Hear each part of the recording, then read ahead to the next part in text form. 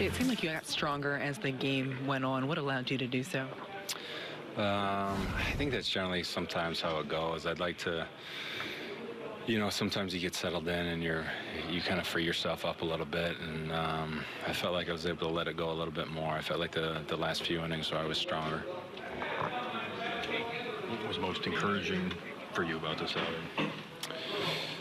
Just, getting through 7 and navigating my way through, and Higgy did a great job back there, kind of us working together. Was able to mix it up enough and execute on the majority of pitches.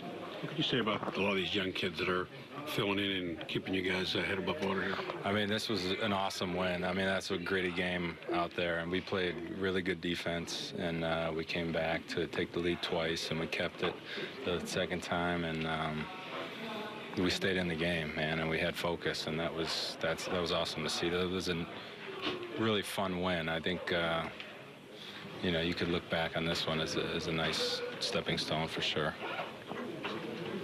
How impressive has Urshela been for you guys in the field? Yeah, he's been great. I mean, he's made some nice stops, some off-balance throws, and right on the money, and come up with some big hits as well. So he's been really good over there at third.